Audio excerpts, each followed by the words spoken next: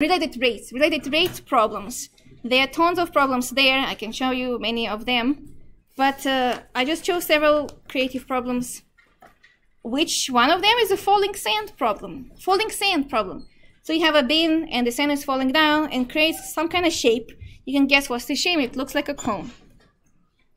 Looks like a cone, so it's keep falling and accumulates like this. And it's a very realistic idea. Definitely it looks like a very good shaped cone. And they call it a conical pile. Sand falls from the overhead bin and accumulates in the conical pile with the radius that is always 2 times its height. That's not always the case, but for this problem they decided to assume that the radius always 2 times the height. So R and H. Suppose the height of the pile increases at the rate of 2 centimeters per second when the pile is 25 centimeters height. At what rate is the sand leaving the bin at that instant? This is a related rates problem because we are given 2 rates and one is unknown. 2 rates are mentioned, one is given, one is unknown, and they ask to find one if you know the other one. I told you many examples. You have a speedometer, it records 1 rate. Now from that rate you can find other rates.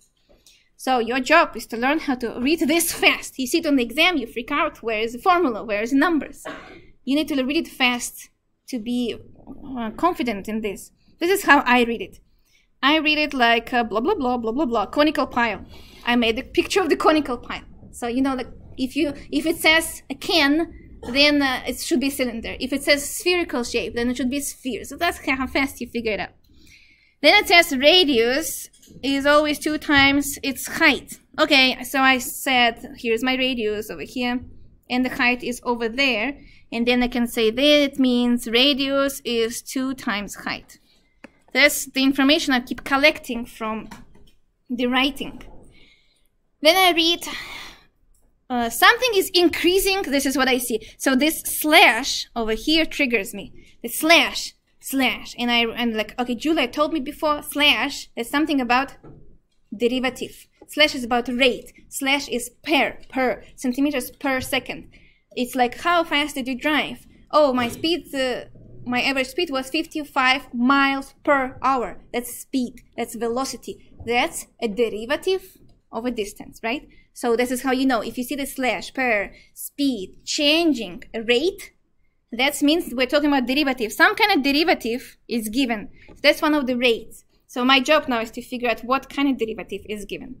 Okay, increases at the rate. That's a keyword too.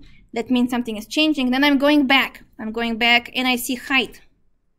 The height is changing, and they even say increasing, so it should be positive, at the rate of 2 centimeters per second. So that means derivative of the height with respect to time, because per second, that's time, is 2 centimeters per second. And you can make a tiny note over here. This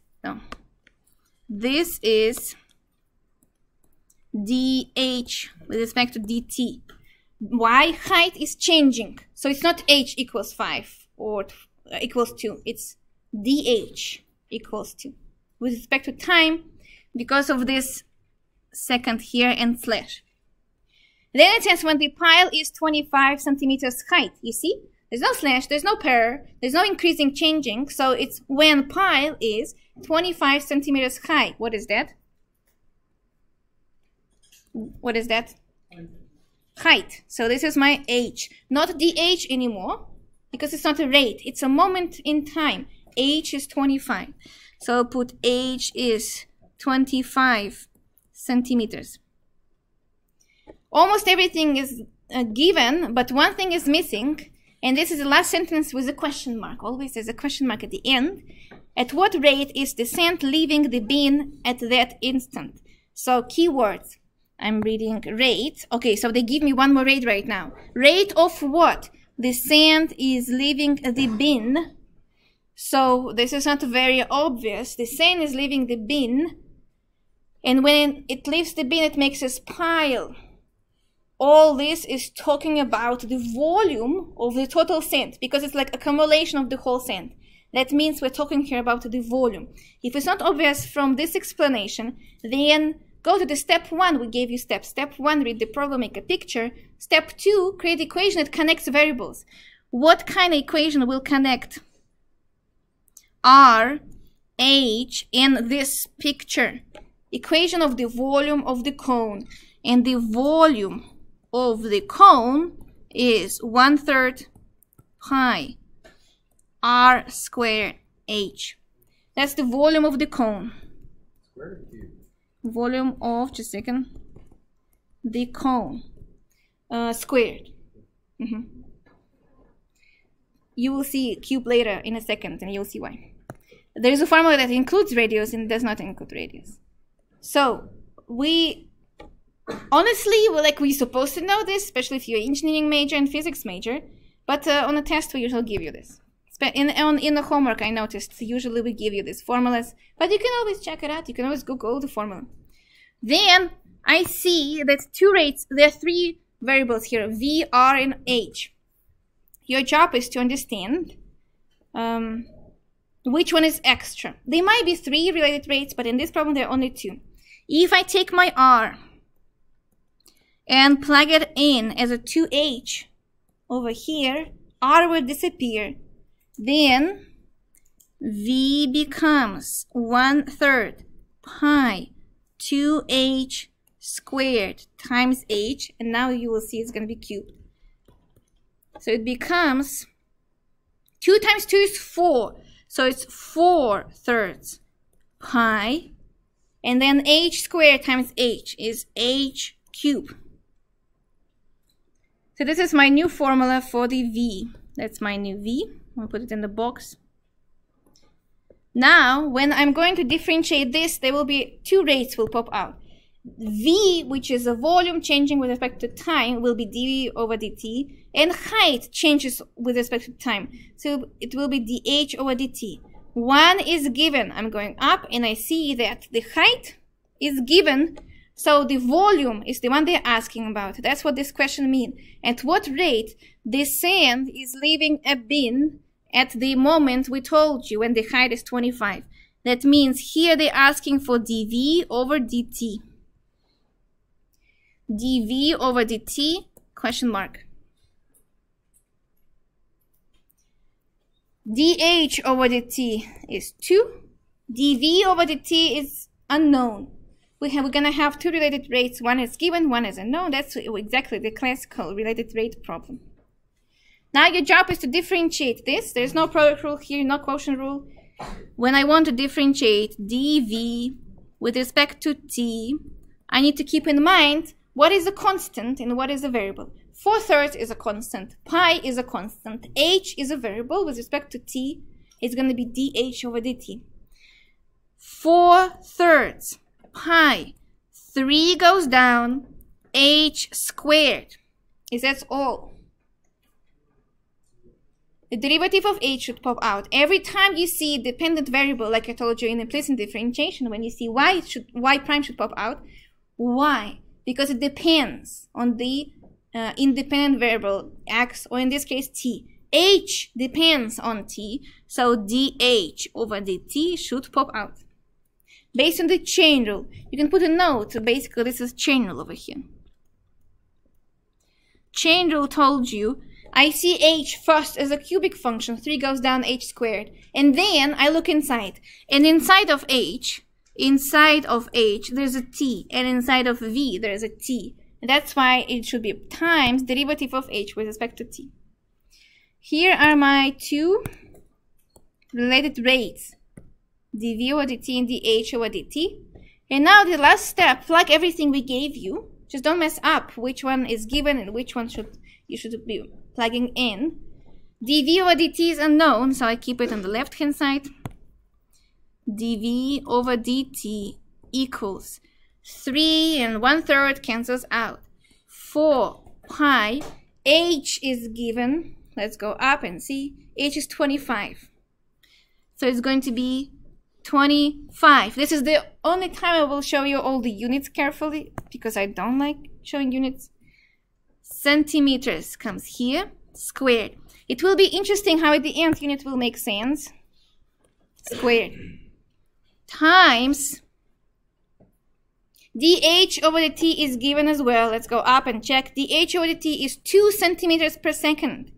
So it's going to be 2 centimeters per second. Make a fraction like this for the unit. Then the answer becomes 4 times 25 squared is 5,000 pi. And now interesting how units will make sense now. Centimeters squared times centimeters becomes centimeters cubed per second. And indeed it makes sense. We're talking about change of volume. So the volume changes with respect to time with the given speed. What speed is that? The volume is, first of all, increasing, right? So V is increasing because derivative is positive always. 5,000 is a positive number, pi is a positive number. So this is indication that the volume is increasing. That makes sense because we're accumulating the same. And how fast does it change? 5,000 pi fast, centimeters cubed because it's volume per time, and time is measured in seconds. So all these things here make sense. And as a scientist, you're supposed to check. It should make sense. If units do not match, you made a mistake somewhere, maybe you lost chain rule and so on, and some unit did not pop out. That's how people catch mistakes. Questions? What do you think? Usually you read the problem, see the shape we gave you. If it's a pool, maybe it has a shape of the cylinder and so on. Write down the formula for that. Maybe there's a triangle. Do that. Second of all, do those notes like the way I do. I think it's the best way. Take a pencil and then write down, what is my 2? 2 was a derivative. 25 was not a derivative. That was height. Then if one derivative is given, the other one will be unknown. Write down the formula. Plug in whatever you can. Plug in the relationship first, but don't plug in numbers. If you plug in numbers too early, you will not get the right answer, because then you cannot differentiate the numbers. Numbers will give you 0. You should plug the moment into the derivative, so you first need to differentiate. I had V, I found dV, and then I plugged in after that. Not too bad. I only left you like 11 problems for this homework, so you just need to go home and do those 11 problems. Probably, maybe I'll do it due Wednesday, but maybe I'll keep it due Sunday. Not too bad, but it's a lot of reading, so be ready to read a lot. Pretty interesting though. Many of those applications are pretty interesting. So before I move on, do you know that you might have more than one rate? So in this case, for example, 3 rates were given at the beginning. Do you see which rates? So we worked with 2 rates. The height was changing and the volume was increasing, right? Height is increasing, volume is increasing. But do you see the 3rd rate in front of you, which we kind of did not use? Radius. The radius was changing as well. Yes, exactly. This is a rate 2. The radius is keep increasing. But since we had connection between radius and height, we could just ignore one, which means we decrease the dimension. There's a process called dimensionalization. When you decrease the dimension, originally we had 3 rates, which are 3 dimensions. One was related to another one, so we decreased. And then I wanted to point out, if I saw the example of this problem with the honey, if you put a jar of honey and the honey is slowly going down and makes a pile, then it actually makes a spirals like this. If you ever saw how honey accumulates, it accumulates as a spirals because it has viscosity. Viscosity levels makes the physics problem even more complicated, and you have to take this into account. It's so viscous, it has some kind of viscosity that it becomes wider, faster than taller, right? So the consistency of the object you're working is important. What is that? Sand, like little stones, or viscosity of the honey, or if it's water, it's not accumulating at all. So that's important to think about. There can be more rates than just 2. And this problem shows you, just in general, one more example with more rates. Basically, they don't even explain what it is. They just say, you know what, we're going to give you z of t, which is connected to x of t, and connected to y of t, y to the 6 of t. And those are 3 variables. All 3 variables are related to each other with respect to the 4th dimension, time. So x, y, and z X left and right, Y front and back, Z up and down. In calculus 3, we're going to show you all of this, how to draw a three-dimensional Cartesian system. And they all have relationship with respect to t, time. So it's four-dimensional problem here. And then they ask you find,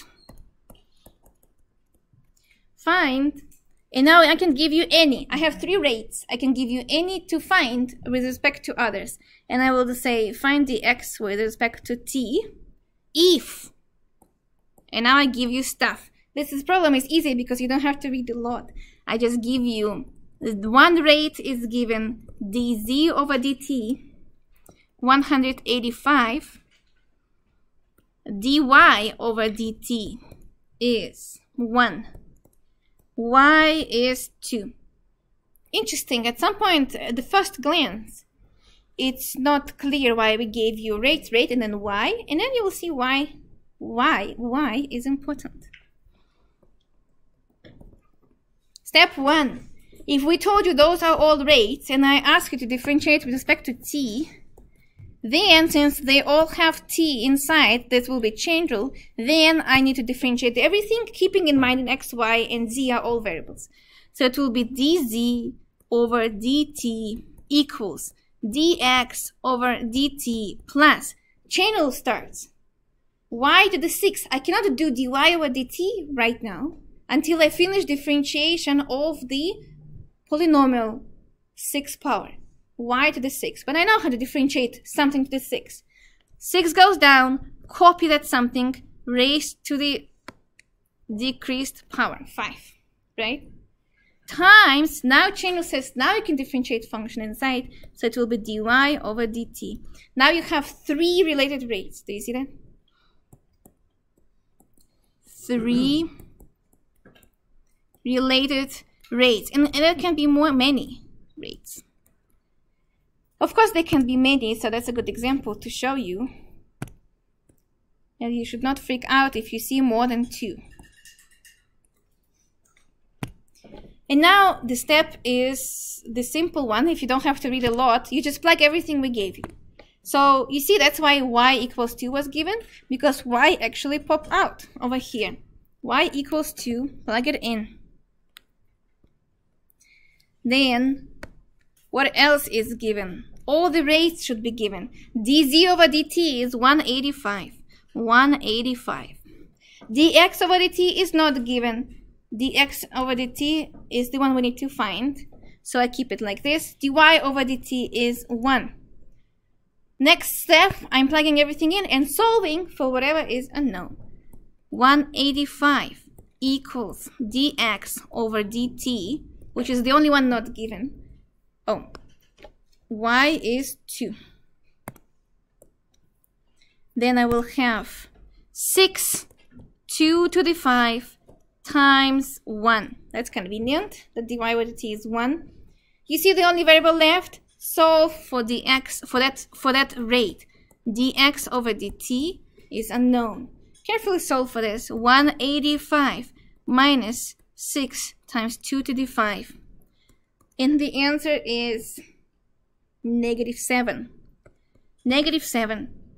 What does it mean it is negative? If the derivative is negative, what can I say about x?